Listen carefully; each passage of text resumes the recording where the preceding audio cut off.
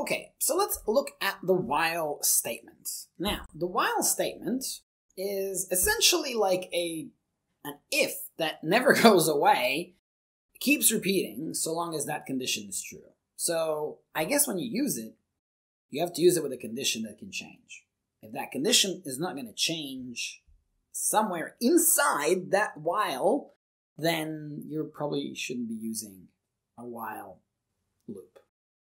Notice while loop, while statement, interchangeable terms. So have some care about the condition that you put inside those while loops.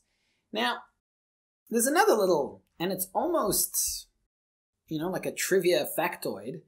While loops can have an else statement, because while is a control statement, there's always going to be an else, like the other branch of it. However, in the case of while, it really, whether you include it or not, is not going to change how the code runs. Because basically, if I put this code indented back there to happen after the while condition, well, that's pretty much exactly going to run the same way. So, just like the if, the while is going to run everything that's indented, all the way, however many lines you indent. And when that's done, it'll move on to the next line, or it'll move on to the else statement if you have the else statement. Perhaps this is more readable code, although in practice, I don't really see too many people using it. So here's an example of the while statement. So you have two integers, current and end. So while current is less equals to end. So that's even true when the current is 10 and the end is 10 because of that equals sign. So you print current. And then you increase it by 1. So you print 1, you increase that by 1. So you print 2, print 3, 4, 5, 6, 7, 8, 9, 10. It'll print numbers 1 through 10, and then it'll print you have reached the end. All right? Let's get a more practical look into the while statements. So in here, we're going to recreate that last program that you've seen and we're going to play a little bit with the iteration and with the condition as well, just to see how it works practically. So we had two variables at the start. We had current, and that was 1. We had end, and that was 10. And we had a while loop, while current is less equals to end, while current is less equals to end. Then we printed the current, and we iterated it. Current plus equals to 1. And after that, we had an else statement, and that was just something like that. Print, you have reached the end. So let's run this. 1, 2, 3, 4, 5, 6, 7, 8, 9, 10, you've reached the end. So let's have a look at messing around with some of these. So you could have made that a negative number. That could have been negative 10. And then it would have been counting forwards. You don't have to iterate by 1. You could have iterated by 2. So that would just 1, 3, 5, 7, 9. But you don't have to iterate by plus. You could times these. So 1, and then you times that by 2 is 2, times that by 2 is 4, times that by 2 is 8. You might even make it like compound interest like. So let's say, 10 or, I don't know, 6% interest. And let's see how many iterations we'll need till we get 10. There you go. That's kind of like a interest operation inside. You notice how it always says you've reached the end.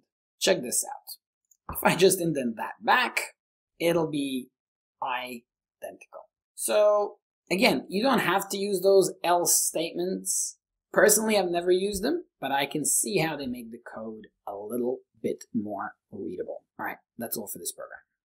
So in this program, we're going to use the if statement and the while statement, or otherwise known as the while loop, together. And we're going to use them to do something fairly interesting. We're going to factorize any integer that the user enters. So we need to start by getting the user input and saving that as an integer. So we can just say print, maybe be nice, please enter a number. Now, I could have basically saved that num initially, but I'm just going to do it over 2 lines. So num equals to int input. Now this is going to basically take the user input and then save that as num. So from this point on, I think I'll use a couple of comments because there's an algorithm going on, and I'm going to use a variable that I'm going to call candidate. And I'll start with candidate at 1. So the main explanation is, first of all, candidate will change in the while loop, and candidate is a potential factor.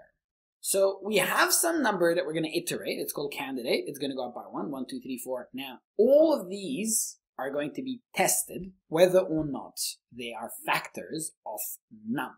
So now for the while loop. So while candidate, we're going to iterate it from 1 all the way up to the num, less equals to num. While it's less equals to num, we can test one condition, basically. If num percentage candidate double equals to 0. Now, what is this testing?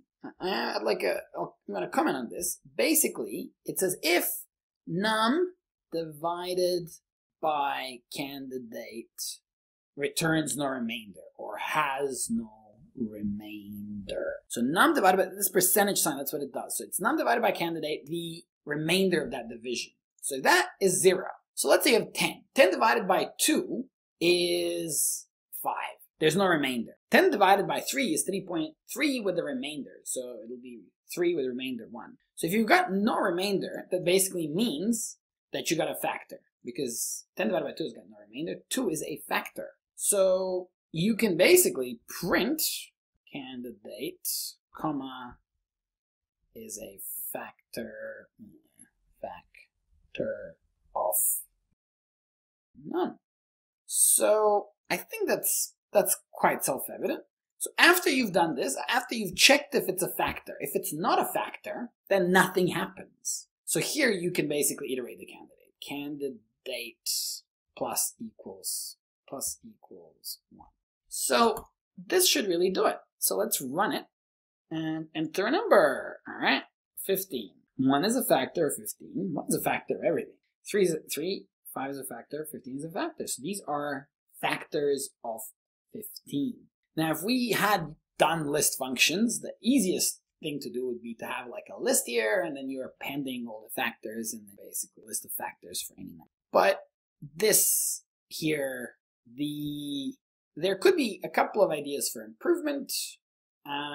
So like if the user enters negative numbers, those will also have factors, but maybe you can do a comment, like an if statement here, commenting, oh, dear user, you're entering negative numbers. Are you sure this is not a typo? And if a user enters a string, well, you could do an if statement here, basically saying, we're not going to run the program.